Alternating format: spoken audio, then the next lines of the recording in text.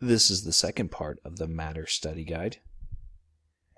Scientists use physical properties to help sort and classify objects into groups. Examples of physical properties are the state, is it a solid, a liquid, or a gas? The size, is it really small? Is it really big? Is it bigger than one thing but smaller than another? The color, is it red? Is it green? Blue? Sort of like I like to classify apples. I don't particularly like to eat red apples, but I do very much like to eat green apples.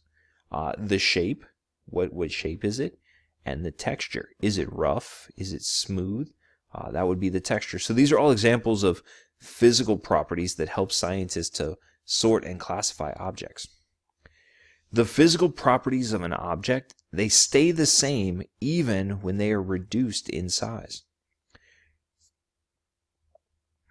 There are two types of change that can happen to an object. They are physical change and chemical change. In a physical change, the object is still the same matter. So nothing new is made, we're just changing something about that particular object. An example of a physical change would be, or examples of physical change include slicing a pizza, because right there we're changing the shape of the pizza. Tearing a piece of paper, we're actually changing the size of the piece of paper. Or melting ice, what we're doing is we're changing the state. We're taking it from a solid to a liquid.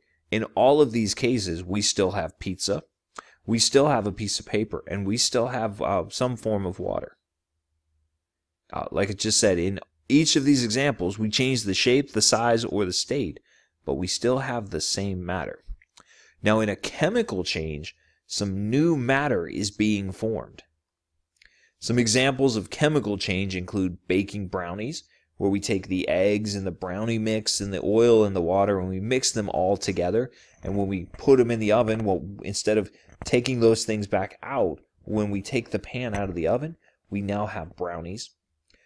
Burning wood. So when we put wood in the fireplace or in the campfire, when it's all said and done, we no longer have wood. Instead, we have a pile of ashes. Or mixing lemonade, where we take the sugar and the lemonade powder, or the sugar and the freshly squeezed lemons, and we mix them together. We don't have those things anymore. Instead, we have something brand new. We have lemonade. In each of these examples, the physical properties of those items that we're causing the change to, they've changed drastically. Something brand new was made. In the case of the brownies, we don't have eggs in the brownie mix and the oil in the water anymore. We have delicious brownies.